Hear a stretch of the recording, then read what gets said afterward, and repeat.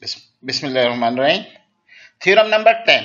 Hypotenuse side is congruent to hypotenuse side. In a correspondence of two right triangles, if their hypotenuse are congruent and one more side of one triangle is congruent to the corresponding side of the other, then the two triangles are congruent. इस theorem का statement हमें ये कह रहा है कि अगर कोई दो राइट ट्राइंगल्स हैं और उन राइट ट्राइंगल्स के हाइपोटेन्यूज बराबर हैं और एक साइड बराबर है तो वो दोनों ट्राइंगल्स कॉन्ग्रुएंट होंगी। सबसे पहले हम डायग्राम ड्रॉ करेंगे। दो राइट ट्राइंगल्स ड्रॉ करने और उनके नाम रख दिए triangle ABC and triangle DEF। Diagram draw करने के बाद हम गिवन स्टेटमेंट लिख देंगे in right triangles triangle ABC correspondence to triangle DEF। ये दोनों के दोनों जो हैं राइट ट्राइंगल्स हैं, यानी एक एंगल उनमें 90 डिग्री का मौजूद है। तो सबसे पहली चीज तो यही हो गई कि हमारे गिवन स्टेटमेंट में ये दिया हुआ है कि दोनों राइट ट्राइंगल्स होने की वजह से उन दोनों के एक एक एंगल जो हैं वो बराबर हैं और वो दोनों ही एंगल 90 डिग्री के हैं, यानी राइट एंगल्स हैं। तो सबसे पहला हमने गिवन में से निकाला कि number 1 angle B congruent to angle E, both are right angles. Second हमें दिया हुआ है कि हाइपोटेन्यूज कॉन्ग्रुएंट है। तो पहली ट्राइंगल का हाइपोटेन्यूज AC दूसरे ट्राइंगल के हाइपोटेन्यूज DF के कॉन्ग्रुएंट है, यानी बराबर है। तो सेकंड स्टेटमेंट जो हमने लिखा गिवन स्टेटमेंट में सेकंड पॉइंट हमने लिख दिया कि एंगल AC सॉरी एंगल नहीं बल्कि side AC is congruent to side DF। तो ये हमारे हाइपोटेन्यूज हैं और स्टेटमेंट में है कि हाइपोटेन्यूज कॉन्ग्रुएंट है। तीसरी चीज जो है हाइपोटेन्यूज के अलावा गिवन स्टेटमेंट में हमें यह भी दिया हुआ है कि one more side of one triangle is congruent to the other side of a triangle. तो थर्ड स्टेटमेंट हम लिखेंगे कि side BC is congruent to side EF। Diagram में नाम के साथ हम लिख देंगे also given one more side of two triangles are congruent, that is side BC is congruent to side EF। To prove that करने के लिए जब हम जा रहे हैं तो हमें इस ट्राइंगल में क्या प्रूफ करना है? हमें ये करना है कि दोनों ट्राइंगल्स, ये दोनों right triangles, triangle ABC is congruent to triangle DEF, यानी ये दो ट्राइंगल्स को हमें कॉन्ग्रुएंट शो करना है। कॉन्ग्रुएंट शो करने के लिए हम अपने माइंड में, अपने जहन में एक रोड मैप बना लेंगे कि इस थ्योरम को प्रूफ करने के लिए हम किस तरीके से आगे बढ़ेंगे और क्या क्या सोचते हुए बढ़ेंगे। तो ये मैंने लिखा है कि how to prove this HS theorem, hypotenuse side theorem को हम किस तरह प्रूफ करेंगे, क्योंकि इसमें हाइपोटेन्यूज और साइड यानी कि दो साइड्स गिवन हैं कि कॉन्ग्रुएंट हैं और राइट ट्राइंगल तो वैसे ही गिवन है। इसका मतलब side side angle congruent to side side angle, ये आपको गिवन है, स्टेटमेंट में गिवन है। तो इस चीज को प्रूफ करना है हमें। तो इसको प्रूफ करने के लिए हम जो लॉजिक यूज करेंगे, जो चीज इस्तेमाल करेंगे, वो हम यूज करेंगे angle side congruent to angle side. यानी हमें इन दोनों ट्राइंगल्स में दो एंगल और एक साइड, दूसरे ट्राइंगल के दो एंगल और एक साइड के कॉन्ग्रुएंट हमने शो कर दिया। तो इसका मतलब ये हुआ कि ये दोनों ट्राइंगल्स कॉन्ग्रुएंट होंगी। अब एक एंगल और साइड तो हमें गिवन है, एंगल 90 डिग्री गिवन है और एक साइड हाइपोटेन्यूज हमारे पास गिवन है। एक एंगल और हमें प्रूफ करना रह गया। फर्स्ट कर लेते हैं कि हमें प्रूफ करना है कि एंगल A और एंगल D भी कॉन्ग्रुएंट हैं, बराबर हैं। अगर ये मैंने प्रूफ कर दिया किसी तरीके से तो फिर मैं ये यूज कर सकता हूं कि angle side congruent to angle side. अब एंगल A को एंगल D के बराबर में कैसे प्रूफ करूंगा? How we will show measurement of angle A is equal to measurement of angle D। सबसे पहले स्टेप जो मैं लूंगा, इसमें मैं एक ट्राइंगल कंस्ट्रक्ट करूंगा।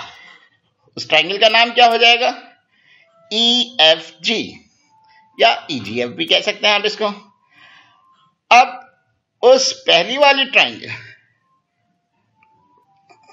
We will show triangle ABC, जो पहली ट्राइंगल थी वो, और ये जो तीसरी नई ट्राइंगल बनाई है ये, अगर मैंने किसी तरीके से इन दोनों ट्राइंगल को कॉन्ग्रुएंट शो कर दिया तो मैं कह सकता हूं कि ट्राइंगल ABC और ट्राइंगल 3 क्योंकि कॉन्ग्रुएंट है तो एंगल A एंगल G के बराबर है। और अगर मैं ये पूरी ट्राइंगल DGF कंसिडर कर लूं तो इसमें DF और FG कॉन्ग्रुएंट हो गए, ये दो अपोजिट साइड कॉन्ग्रुएंट हो गए, तो इनके अपोजिट एंगल्स भी कॉन्ग्रुएंट हो गए, यानी एंगल D और एंगल G बराबर होगा, और यही मुझे यूज करना है। तो मेन मकसद हमारे को इस थ्योरम में पूरी वर्किंग यही है कि एंगल A और एंगल D हमें कॉन्ग्रुएंट यानी angle A is equal to angle D proof करना है। वापस थ्योरम की तरफ आ जाते हैं हम, शुरू करते हैं हम कंस्ट्रक्शन से।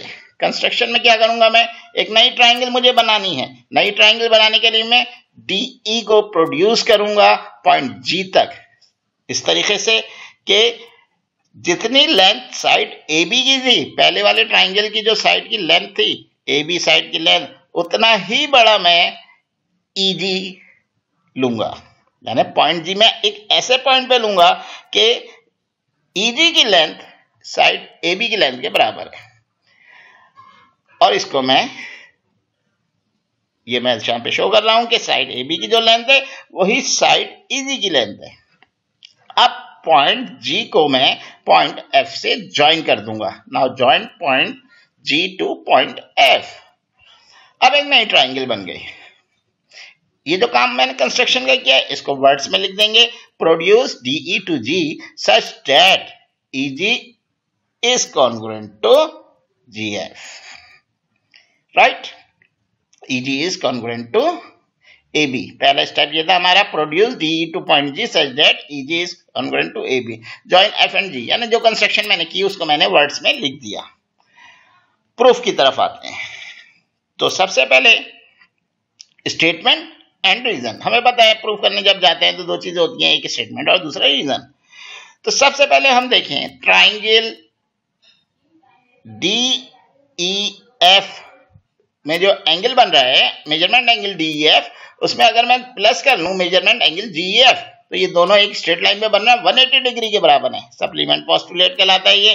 तो एंगल DEF तो 90 डिग्री का है, राइट एंगल है, गिवन है, तो इसलिए अगर मैं 180 में से 90 डिग्री को माइनस कर दूंगा तो मेरे पास एंगल DGEF आ जाएगा, वो भी 90 डिग्री का होगा। अब ट्राइंगल GEF की कॉरस्पॉन्डेंस ले लेंगे हम ट्राइंगल ABC के साथ।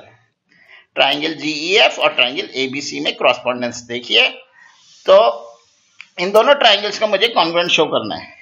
तो सबसे पहले तो ये जो कंस्ट्रक्शन मैंने की थी उसमें मैंने दिखाया था कि GE और साइड GE और साइड AB कॉन्ग्रुएंट है।